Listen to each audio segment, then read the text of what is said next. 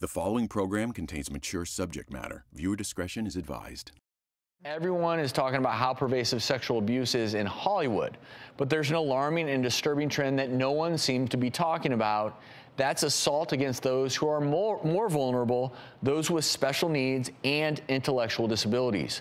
According to a year-long NPR investigation, people with intellectual disabilities are sexually assaulted at a rate 7 times higher than those without disabilities. Ariva, I know how passionate you are about this topic. Why do you think this hasn't been in the limelight? Just the way historically we've treated people with special needs in our country. If you think back to the early 1920s and 30s, people, if you had an intellectual disability, you probably were forced to become sterilized. You were put in a hospital, you were sterilized, you were institutionalized. People with intellectual disabilities were thought to be subhuman. They weren't thought to be like you or me or the rest of the population, and they were treated that way. So when we're having this big discussion about the reckoning around sexual harassment and assault, individuals with intellectual disabilities aren't even in the conversation. So I'm so glad that right here on The Doctors, we are having this conversation because it's such an important topic. And this is the most vulnerable population there is. They can't speak for themselves. They're not taking to Twitter or Facebook or sharing their stories the way we see a lot of the high-profile actresses doing, but it doesn't mean it's not happening in this community, and this study breaks that wide open, and now we have to do something about it. And it's a perfect storm for a predator, for somebody who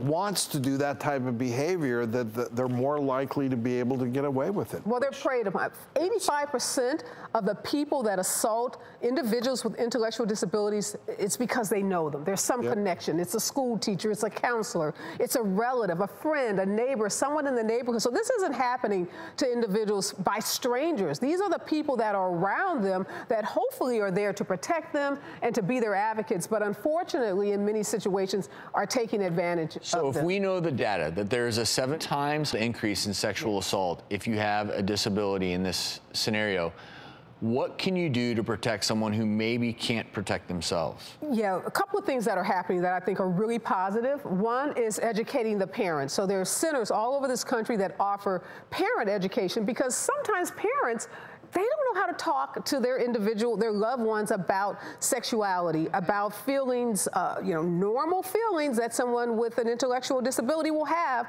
around romance, around sex. So the parents need education. And also knowing to use the proper terms. When you're teaching your children, teach them vagina, teach them, don't use code words for it, and teaching them about what's appropriate. And oftentimes we see people talking to a 50-year-old like you're talking to a 5-year-old, and that's not appropriate. So not only educating the parents, but the individuals themselves. They're training courses and classes where they can learn, and it's just a question of how do they learn. You may have to use pictures, photographs, you may have to do interactive techniques, but we can teach them to protect themselves, to know what's a harmful relationship. Schools, community centers, group homes, wherever intellectual disabled people live, where they work, where they are, they need to be protected, and we have an obligation. If we see something, say something. Is there someone who may be around our kids that you need to be looking out for? Yeah, I think unfortunately the profile is that person that's closest to you. So we often overlook the cousin, the uncle, and not to say that all cousins and uncles are predators, so I don't want to make that statement, but sometimes it's that person that's closest to that individual.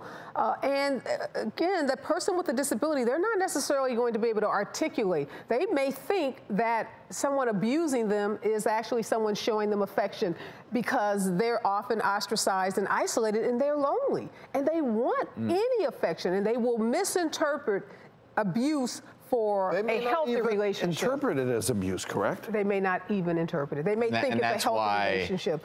And we have to be diligent as caregivers. We have to be diligent as parents. Education, education, education. So again, I'm just so happy that we at The Doctors are making this a part of the conversation, because these individuals, they deserve to be protected just like any other population. And if you want more resources on how you can protect a loved one or how to report a sexual assault, we'll have resources at thedoctorstv.com.